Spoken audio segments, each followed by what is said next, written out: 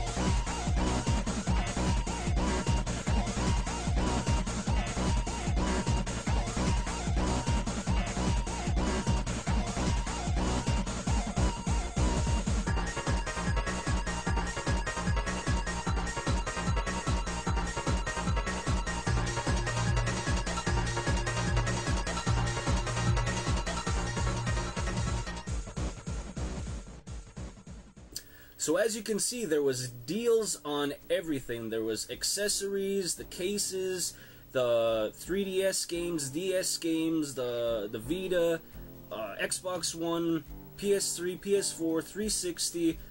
Jeez, women's underwear. There was deals on everything. It was ridiculous, but it was also a graveyard. Everything was gone. The Marios were gone. The Pokemons were gone. What I thought all the Luigi Mansions were gone.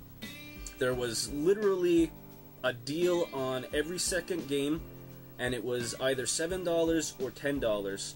When I finally got the guy's attention, because there were still people there picking up the scraps like what I was doing, I finally got the guy's attention. I grabbed a couple of games, which I'll show you what I picked up in a second, but I had asked them, I said, do you know if they're restocking? Are you guys doing like any vouchers for games coming back in? He said it was like a zombie apocalypse for the previous Monday, Tuesday, Wednesday. People were just coming in. I'm hoping that it's not all resellers. I'd really hope that people are buying these games to enjoy them, but he said people were coming in buying like 5-6 titles of the same thing, so I'm guessing keep a lookout for like Mario and Luigi U and all the Pokemon games, because they were on sale for $10, so you're going to see them on Craigslist soon, you're going to see them on Kijiji, you might see them on eBay, you're going to see a lot of things that say sealed. Anyway, let me show you what I picked up. It's not the greatest, but still really good deals. So I wound up leaving a couple of games on the shelves. I decided not to go for the double triple thing, and I could have easily picked up these games and traded them in for store credit, but you know, I figure share the wealth. I only picked up what I wanted in my collection. I left I think Skyward Sword and Wind Waker, stuff like that. Let somebody else pick those up and enjoy those titles. Also, the 360 games were on sale. Everything I had, but there was some good sales, like $5 a pop. Like I could get all the Gears of War, Red Dead, the Dead Space. You know, it was a decent deal of those that were left, but those weren't the marquee titles. What I managed to pick up was Transformers, the Ultimate Autobot Edition. It comes with Dark Side of the Moon and Revenge of the Fallen.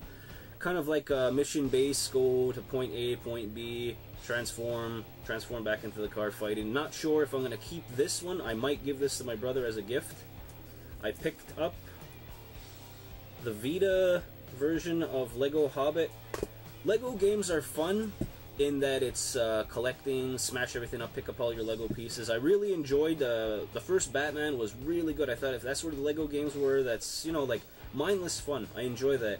But then I played the second one where Superman and all the other heroes are your buddy, and it kind of fell off, especially when they started to talk. So hopefully they don't speak in this Hobbit version, but I'm gonna give it a try. And for $7, you know, you can't go wrong. I'm still a fan of the Vita. I picked up Angry Birds Star Wars Edition. This one, you know, it's your basic Angry Birds game. Pull back the slingshot, shoot it, destroy all the pigs in the buildings. But each character now has a Star Wars themed weapon. So like the red bird becomes Luke, it has a lightsaber. The big I think it was the big black bomb bird is the Wookiee now, and the same thing too. He like roars. He's super strong. There's a pink one that's like Leia, etc. They all have certain Star Wars theme. Anyway, Scribblenauts Unmasked. Never played this Scribblenauts series. I heard good things about it. The only thing I know is that you draw items that help you along the way. I'm not even sure. Don't quote me on that. But I always heard good things about it. My students really like this, so I'm going to give this a try.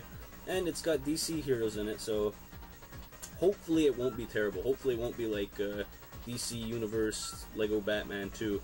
So those are what I picked up from Target. Like I said, my Target was like a graveyard. There's another Target about 50 minutes away, and I'm toying with the idea of going there sometime this week just to see what they have. But I'm going to have to bring the wife and turn it into like let's go eat and you shop around too, because I don't want to drive like an hour and a half round trip and then I get there and there's nothing there. So those are what I picked up from the awesome Target deals. Obviously I got there late, but there was still some good things there. Like I said, like the Zeldas are still there. I think 2 of each. There was a bunch of PS3 and 360 games. I have most of those titles, so I left them, but $5 for a PlayStation 3 or $5 for a 360 game is a heck of a deal. And like I said, each of these games, the handhelds, were only $7 each, so I spent $28, and with the one tax that we pay, I think, you know, like maybe all of $30. And each of these games retail are still 20 plus, so I thought that was a pretty good deal. Now, the next store that I went to, we're going to keep this show going, is the bookstore in that mall is going out of business. All the bookstores seem to be going out of business now, which for me, like, I really enjoy reading. I don't know if it's because of the profession I'm in, or I've always been like that as a child. So we have a pretty good library. We've got bookshelves all over the living room and the hallway to the kitchen. So I'm going to show you what I picked up. All of the books were 50% off the back price unless they had a sticker on them. It's Kohl's. It's part of the Indigo family, and I heard that the Chapters in Montreal is closing down too, so I might have to go check that place out anyway. Okay, so the first book that I picked up was Ready Player One by Ernest Cline, and it's New York Times bestsellers. It's one of those stories in the future, and it has a lot of video game references. I heard good things about it, so this is the first one that I'm going to read out of all the books I collected. It sells for $14, half off. I paid $7 and change for it. The Pokemon Essential Handbook. The need to know stats and facts of over 640 Pokemon. Again, half off. It was $9.99, so 5 and change. I'm saying 5 and change because we only have to pay one tax. I've seen people have this in their background for when they do the reviews or they talk about video games. It's the 30th anniversary of Capcom, and it's their character encyclopedia. I went through this quickly already. I'll open it up on a random page for you. So you have a huge picture, their name, where they originated, any games that they were in. Talks about if they have any spin-offs. So here we have Lord Raptor from Darkstalkers. I'll go to another page at random. So here we have Proto Man from Mega Man, and it's hard to read backwards here. Princess Delavote from Cyberbots. Not a character I'm familiar with, but still an interesting read. Really nice book to have. And this was $17 on sale, half off, so what, $8.50? This book I was going to buy no matter what. Like, this is what I was going to the bookstore for before I saw that everything was on sale and that this one was going out of business as well, was the Console Wars. I saw a couple of reviews, and this has actually been on TV. The foreword's written by Seth Rogen and Evan Goldberg. Really funny intro. That's all that I read of this so far. That's my little receipt bookmark up there. And their foreword is, they just go back and forth talking about video games that they enjoyed and games that they played growing up. This whole book is about I guess the big battle between Nintendo and Sega in the 80s and 90s. So I'm looking forward to this one too. I'll probably read this one when I go back to work in between classes. And then I picked up a bunch of Brady games. These ones had stickers on the back already, so I like to have these. So I picked up Gears of War 3. The sticker on the back of this guy is $8. Perfect condition. Red Dead Redemption, probably one of my favorite games, $6. Batman Arkham Origins, this one was $12, I guess because it's a newer game, but all of the books are perfect. They're not like returns or they haven't had creased corners. Not that that matters because I will go through them, but it's nice to get a perfect book at such a great price. Some hardcover books. These are some of the bigger ones. The Last of Us. And yes, I've just finished playing through the PS4 version. It's a terrific game. If you haven't played it, shame on you. Go play it. And this one I paid 20 bucks for this one, but it's a very nice book. The pictures in it are beautiful. And then this big guy, I paid 25 for it, but they sell it for, the back price is $60.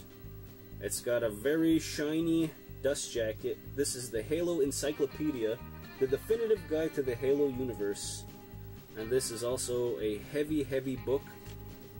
Same can be said, all the pictures and everything are beautiful. It shows pictures of the Ark, Master Chief, descriptions of the Covenant, etc.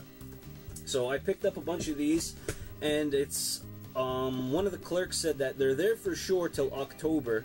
So I'm waiting. Maybe there's going to be another reduction on book prices, because there was some books there that I still wanted to pick up, but I didn't want to go too crazy. Also, it was, like I said, it was 50% off, so I saw the box set of all the Legend of Zelda walkthroughs and the definitive, the Hyrule Historia. You know, it comes in that really nice treasure chest. I'll put a picture up. That was on sale 50% off, so it was going for $125. There was 3 of them left on the shelf, so I'm going to go back sporadically over the next couple of months. Hopefully, if it comes down to 75% off, I will pick it up, but I couldn't justify spending that much money on all those books. Even though it looks nice, it's just, I don't know, I couldn't do it yet, but I will if it comes down anymore. Okay, so these are just the last random pickups that I had for the week. So I picked up the Nintendo Game Boy Advance e-card reader. I don't have any e-card games to play, but I plugged it in. It works fine. I'll show the video up there too. And it had one game saved on it. It had the original Donkey Kong, or Donkey Kong Jr. was on it. So that's cool to have. I only paid $4.99 for this. Never had one. I'm gonna have to look for some of the cards now. Seems cool. I also picked up the Game Boy camera. It says $9.99 on it, but you can see this is an old faded sticker. I asked if they could do any better. I got it for $5.99. I don't know what to say about this. I remember seeing the commercials for it and all the crazy pictures you could take. It came out in 1998, so that was the year I was graduating high school. So I was still playing video games, but I wasn't Game Boy cameraing up. My brother might have had this with the printer. I can't remember, but I remember seeing these. All I know is that the see-through purple one is the extremely rare one. It was only released in Japan, so there's not that many around here. It came in 4 or 5 colors. I remember seeing a yellow, a green, the red, obviously the blue. But if you ever see the purple one, pick that one up. That's the rare one.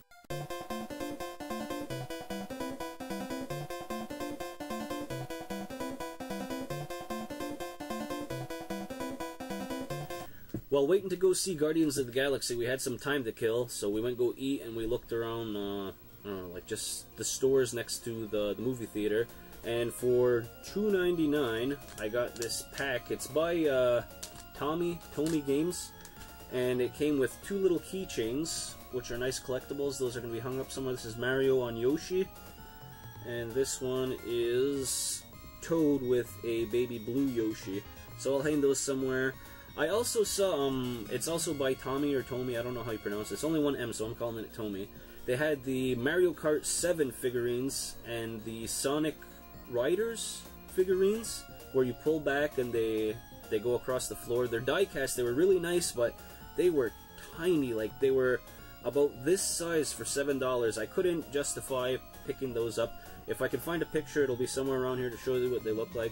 If they were any cheaper, I would have probably picked them up, but they're so tiny, I couldn't justify spending $7 a piece on them. Also, World of Nintendo games. I don't know where to find them. Are they in Canada? Is it just the US? I found these ones. They're part of the figurine collection. I think there's 6 of them. Donkey Kong, Mario, Luigi, Princess.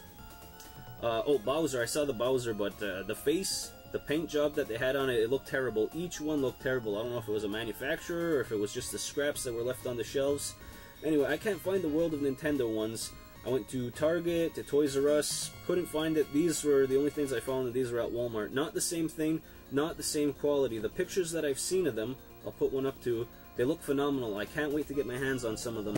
At checkout, my fiance was in line. She likes to collect the elves. They kind of look like trolls, but they're elves.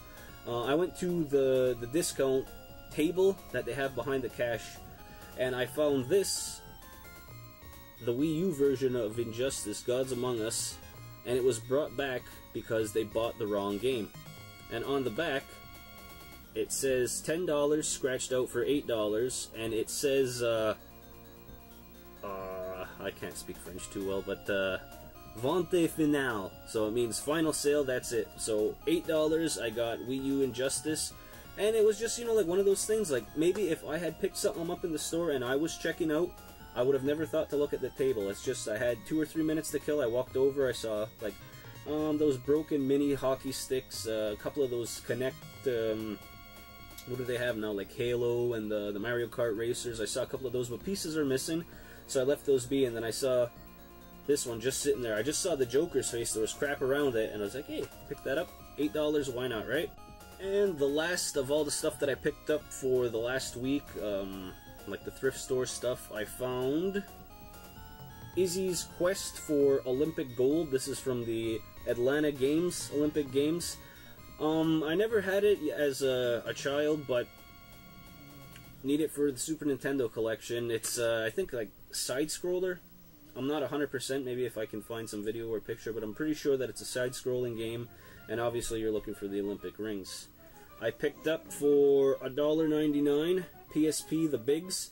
I like the Bigs. I still play my PSP sometimes, so screw you, I bought it. Also, Manhunt 2. Haven't played it. I have it on a few different systems now. I think I have it on the Wii and the Xbox. I'm not 100% sure. The first one was really good. I just never got around to playing this. Maybe I'll throw this in the PSP, give it a whirl, see how it is. I picked up Autometus Excellent. It's supposed to be based on the Gradius games. Picked this one up for $3. And for $1, I picked up The Shoot for PS3. It says that it requires that weird wand and the camera. I have the camera, but I don't have the wand. So, I don't know if I'll ever be able to play this unless I can find one of those wands on the cheap. And last, Akira, the Signature Edition. So I had this on VHS. Obviously, that went the way of the buffalo. I lost it.